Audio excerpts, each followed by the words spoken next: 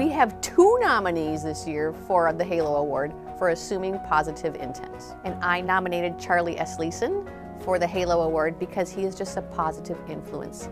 He walks into each and every meeting, every classroom, every day with a positive attitude. I think the reason why I'm able to assume positive intent with my students is because of the fact that I was not an easy child myself. So understanding who they are and getting to know them as an individual just allows me to see a struggle, whether it's academically or socially or emotionally, and understand that something that you could have done better doesn't mean that you are defined by that.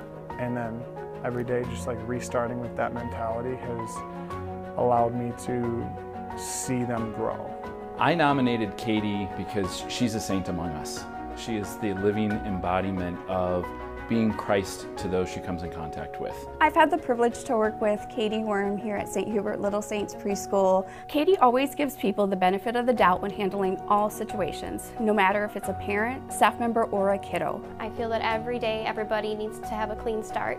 Being children of God, we all know that we need to help one another, love one another, and care for one another. Whether you had a bad morning, a bad afternoon, every day you can start fresh.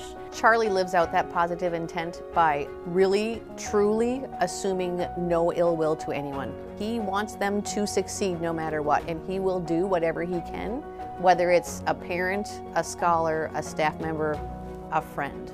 Katie really embodies the charism of assuming positive intent. She is a role model for these kids. The charism that she displays will be something that these kids carry with them when they move on into our K-8 space. Every day our students get to come in and work with people like Miss Katie and all of their other teachers who show them the importance and the value of a faith-centered life. And to see that modeled by our teachers can only help but foster that love and that desire that students have to say, I want a little bit more of that. And there must be good reason for that. And so that's what starts our littlest learners on their journey of faith. It starts them on their journey towards a life of service lived for others.